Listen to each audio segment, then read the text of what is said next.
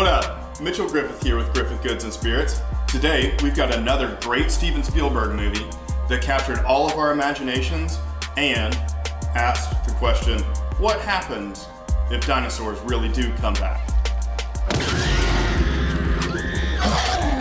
As we always do, let's start with a cocktail. Today we've got a margarita so good that Jimmy Buffett run toward a dinosaur for it. Start off with a handful of ice into your shaker, 2 ounces of tequila, 1.5 ounces of fresh squeezed lime juice. This is key. Don't go for the store-bought stuff. This will really make your flavor in your margarita pop. And then you're gonna do 3/4 of an ounce of agave. Now, we're gonna lock that tin in and give it a fun shake.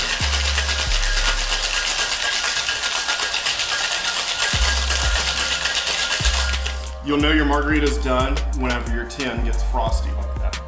Your perfectly salted margarita glass. You're gonna unlock your tin here. Open pour everything in there for you. And then cap it off with a lime wheel. You did it. You crazy son of a bitch, you did it. Let's start our hold on to your butt pulled pork sandwich. We've got the smoker going at 275, but while that's firing up, let's go ahead and start on our dry rub. We've got our olive oil. Just gonna give this a little coat, and this is basically just so the seasoning is able to stick to your pork butt. Just go ahead and massage that all in. Now that we washed our hands, let's start on this dry rub. So I've got 2/3 of a cup of salt. I've got 1/3 cup of garlic powder, 1 tablespoon of paprika, a 1/4 cup of brown sugar, and we're gonna do fresh cracked black pepper, 2/3 of a cup. So, this is gonna take a while. I got my workout in for the day and got all this black pepper done. I'm gonna add 2/3 of a cup of black pepper and find a lid. Now that we found a lid, I'm gonna give this a good shake just to make sure that everything's incorporated. You wanna coat this liberally. And so, some of y'all may say, that was a lot of black sugar. Liberally apply this rub to your brisket.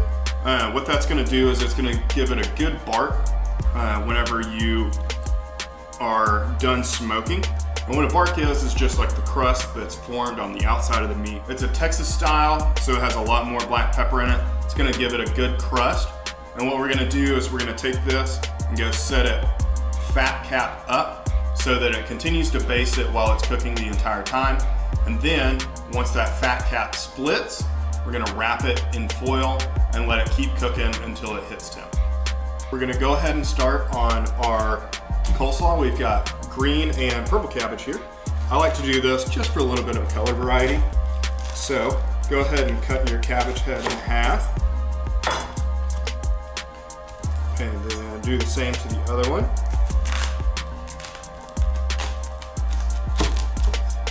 Alright. And then what you're gonna do, so we've got a V into this. We'll just go ahead and pop that heart out real quick. And then you're just gonna cut this cabbage as thin as you possibly can. So we've got all of our purple cabbage cut. We're gonna go ahead and toss this in our strainer over here. And we're gonna do the same thing with the green cabbage. Okay, so we've got all of our cabbage cut, and we're gonna toss it in this colander over here in the sink. And what this is for is we're gonna go ahead and salt this just so it draws out a little bit of the moisture from all the cabbage, because you don't want your coleslaw to just be really gross and moist and watery. You want it to have a good thick consistency. We're back. So we let our cabbage sit, salted, and drain in the sink for about an hour or so. Now we're gonna go ahead and make it into some coleslaw. So we're gonna do 2 tablespoons of apple cider vinegar. We're gonna do about 3 tablespoons of mayo. And then we're gonna add About a tablespoon of honey to this as well.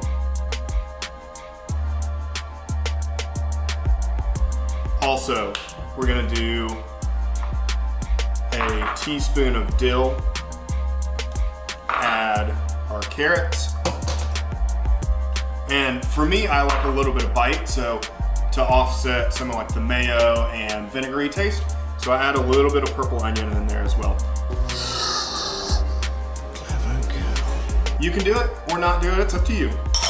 And we've got our pork butt going downstairs, we've got our coleslaw in the fridge, and now it's time to start the baked beans.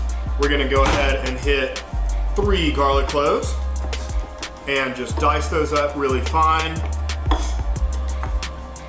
And then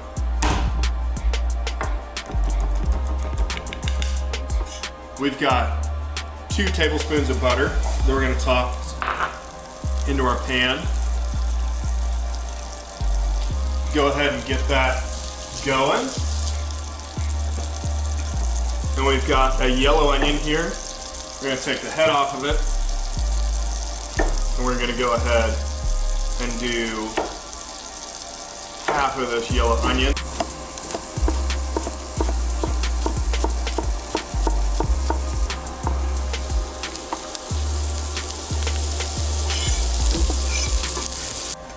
All of this garlic and onions is going. We've got our oven heated to 350. And once these get just before they're translucent, basically this yellowish color, we want to go ahead and stop those so that while they're cooking in the baked beans, they don't just turn into like a little goopy mass. You might be saying, Mitchell, this recipe calls for bacon. Well, we're living in the snowpocalypse right now, so we don't have any bacon because all the stores are closed. Our lives are in your hands and you have butterfingers? But what we do have is a little bit of bourbon to add in here to take all that little burnt pieces off the bottom. And so now what we're gonna do is add all of this to our glass pan. We've got 2 cans of Bush's baked beans that we're gonna put in here. And we're gonna top those with all of our onions and garlic mixture. We're gonna give that a good mix around. Just let everybody get to know each other. I've got some garlic basil butter here that I'm just gonna go ahead and coat all these in. And then we're gonna toss them in the oven at 350 just until they're nice and toasted. That way they don't just become big old sponges. We've got our pulled pork done. We've got our baked beans done. We've got our coleslaw out of the fridge. So time to assemble. We're gonna toss down 2 pickles. We're gonna get a little bit of this pulled pork, toss that on there. We've got Wright's barbecue sauce, the best you can have. We're gonna give a little bit right there. Cap that with some of our homemade coleslaw. Oh yeah.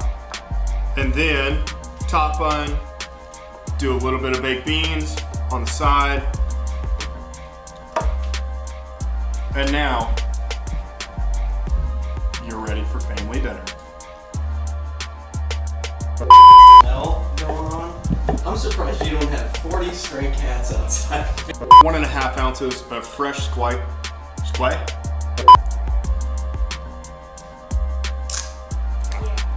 I've never been able to do one of those before.